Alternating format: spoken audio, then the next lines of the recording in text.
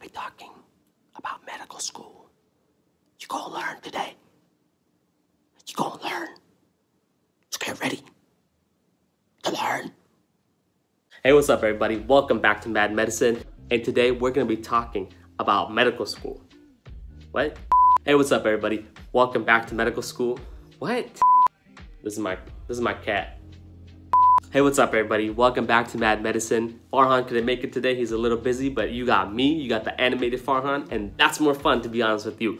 Okay, so the question today is, do you need good grades to get into medical school? Now before we dive deep into the topic, don't forget to hit that subscribe button down below, right down there. Hey, subscribe button, and also hit that bell button so every time we post a new video, you guys can get notified on Monday, Wednesday, and Friday. That's when we usually post, depending on how busy Farhan is. Hopefully he's like, got his shit together and he posts regularly, okay? Now that being said, let's talk about grades. Do you need good grades to get into medical school? And the answer is yes, you do need good grades to get into medical school. I know it may be kind of surprising to you guys to figure it out, but to be honest with you, it's pretty straightforward, and I'm surprised you guys have even asked this question. In fact, I'm surprised you're even still watching this video. I'm just kidding. Please stay, don't go. Okay, so do you need good grades to get into medical school? And if so, why? The answer is yes, you do need good grades to get into medical school. Now you have to think about why you need good grades to get into medical school, right?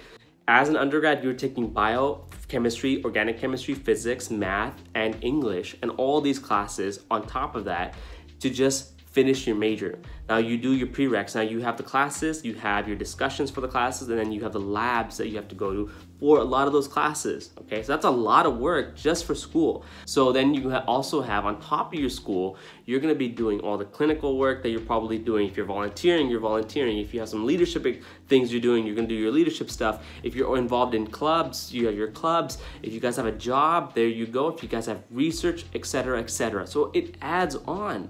And the more things you guys do as an undergrad, as a pre-med, the more stress you put on your grades.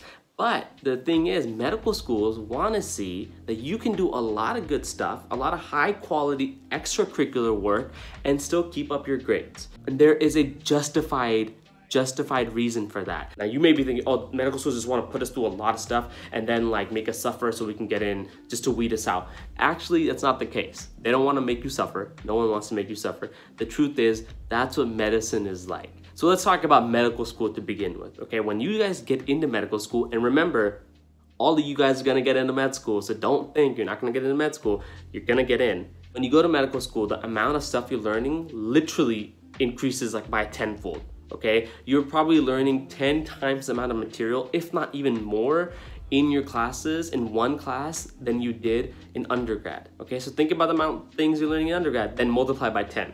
And that's what you're expected to learn in roughly the same amount of time. So that's pretty crazy in my opinion, okay? So you have to be able to manage all that content.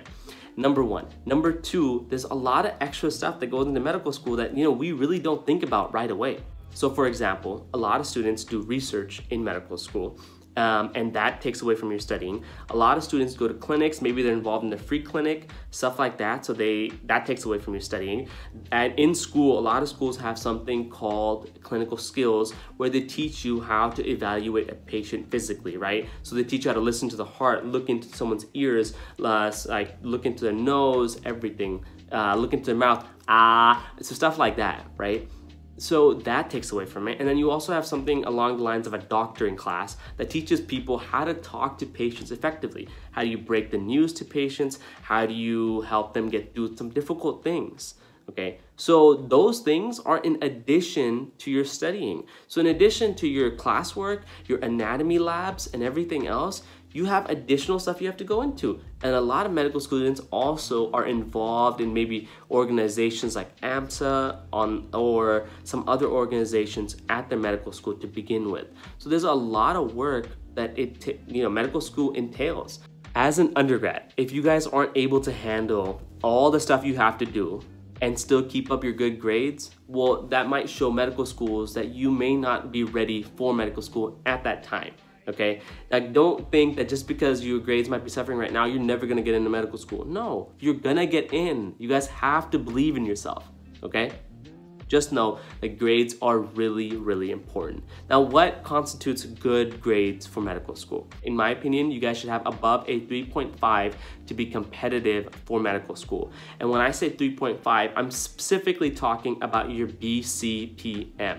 Now, your BCPM GPA are the subjects that medical schools look at, right? So you pretty much think about the prereqs I listed earlier. Your biology grades, so all the classes you took in biology, look into those. All the classes you took in your physics, all the chemistry classes, all the organic chemistry classes, all the math classes, and all the English classes, including also statistics.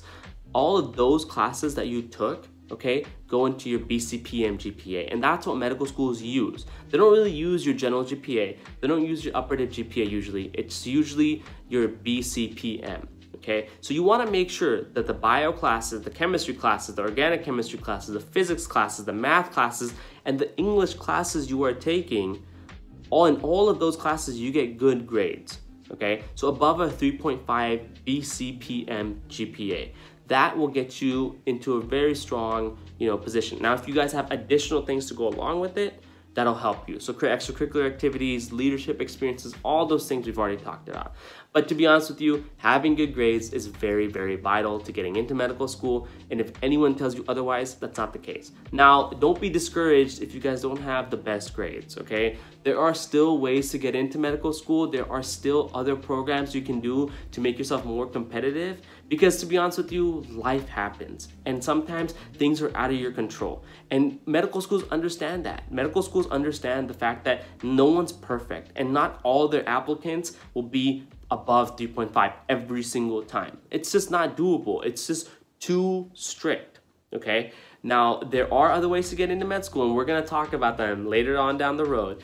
But today we're gonna leave it at this. With that being said, I'm gonna end the video. I hope you guys learned a lot. Hope this helped to begin with. Hope this really helped. And if it did, let me know below. If you guys like me more than Farhan, let me know. I'll be back. And I'll see you guys soon.